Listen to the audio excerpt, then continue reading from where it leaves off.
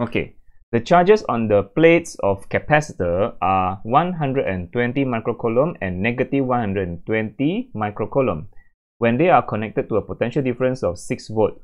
What is the capacitance of the capacitor?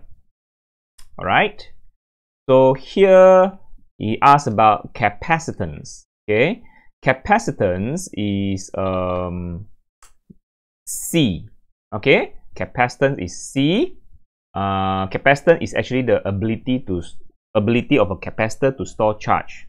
Okay, here he gives us the charges. Okay, these are the Q. Okay, and a potential difference. We have a potential difference of 6 volts. So this is the voltage applied to the capacitor. So we can imagine something like this. We can imagine something like this. We have a capacitor. Okay, capacitor is actually two parallel plates. Yeah, connected to a potential difference. That means connected to a battery. Connected to a battery of 6 volt battery. Okay, 6 volt potential difference. Okay, you have a charge. We can say here is the charge. This is the voltage applied, and this is the charge stored in the capacitor. Okay, this is positive 120 microcoulomb, and here is negative 120 microcoulomb. Okay, so we can say this is a positive plate and this is the negative plate. Okay, so what is actually capacitance? Capacitance is actually charge over voltage, yeah, or can say charge stored in capacitor per unit potential difference connected across it. That means it is ability to store charge. If let's say okay, I've lectured about capacitance in my lecture video. You can take a look in my lecture video. What is actually capacitance? In short, what I can say, capacitance is the ability of a capacitor to store charge. Okay, so that's the formula is charge over voltage. Okay, charge over voltage. Okay, so the charge we have 120 microcoulomb. Okay, so be careful with all the units, right? All these units you have to change to the SI unit. Coulomb, the voltage is already in SI unit, so never mind. Okay, and the charge here is just take of one plate. Charge of one plate only. One plate only. Charge of one plate only, not two plates. Charge of one plate. Don't say that, oh, 120 plus 120, so you put 240. Which is wrong. It is wrong. Yeah, not 240. Is 120 only. Charge of one plate only. Okay. So and no sign at all. No negative sign. No negative sign. Yeah. And then you must change to SI unit, coulomb, which is okay. You need to micro is exponent negative 6. All right, exponent negative 6, and then divided by the voltage is 6 volt. Okay, 6 volt. So all right. So what is the answer? So exponent negative 6 divided by 6. So you get 2 exponent negative 5. Unit is farad. Yeah, the unit for capacitance is farad. Don't get it wrong. Yeah, capacitance unit is not coulomb, is farad. Coulomb is for charge. Again, charge has the unit coulomb. Okay, capacitance has a unit farad. So don't get it wrong. Yeah, don't say capacitance is coulomb. No, coulomb is for charge. Capacitance is farad. Okay, farad. Okay, so is the answer correct? Yeah, 2 exponent negative 5 farad. That's correct. Okay, and then let's move on to the next questions. Question B.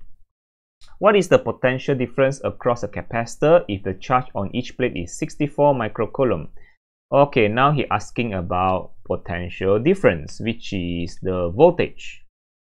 Okay, give us the charge on each plate is 64 microcoulomb. Okay, so you can see the charge has changed from 120 becomes 64. The voltage will also change. Only one thing never change, which is capacitance. Okay, so as I said over here,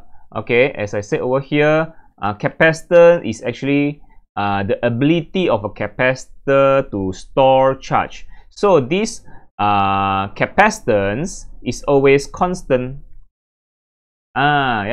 Capacitance with the symbol C is always constant. So again, I want to write the formula over here. B. Capacitance is charge stored per unit voltage. Charge stored per unit voltage. So this capacitance is always constant. Okay, but this one can change. This charge and voltage both can change, but the capacitance is always constant because it's like a characteristic of a capacitor. It's the ability of the capacitor to store charge, and this ability cannot change unless you change the structure of the capacitor. Unless you change something inside the capacitor. If you don't change something inside the capacitor, the capacitance ability of the capacitor to store charge is always the same. If it is 1000 farad, then it's always 1000 farad. If it is the 2 exponent negative 5 farad, is always this value is always constant. This value is always constant unless you change something inside the capacitor. Okay, if you don't change anything inside the capacitor, this value capacitance is always constant. Okay, capacitance is always constant. So whatever changes is only the charge and the voltage. If you apply a smaller voltage, then it store less charge. If you apply a bigger voltage, then it can store more charge. That's what it means. Okay, so let's move on. Now the capacitance never change, so we write back the same value, farad, capacitance. Okay, and the charge given now is 64 micro. Micro is exponent negative 6. Okay, change to SI unit. Important thing is change to SI unit. Micro is negative 6. So voltage. What is the voltage? 64 micro. Divided by 2. Divided by 2. Exponent negative 5. Okay. So the answer is 3.2 volt. So that's the answer. 3.2 volt. Is that incorrect? Yes, that's correct. 3.2 volt. That's correct. Okay. So you see, last time you apply 6 volt, you can store more charge, 120. But now you apply 3.2 volt, you can only store 64 coulomb. You see that? Last time is apply 6, you can 120, but now you apply 3.2, you store only half of the charge. You see that? So that's what it means. So this capacitance is the ability to store charge. It's always constant. Okay, unless you change something inside the capacitor. You change a plate, you change the distance between the two plates, you put a dielectric, and then you will change the capacitance. If not, whatever changes is only the charge and the voltage. Okay, that's all for this question. See you, bye.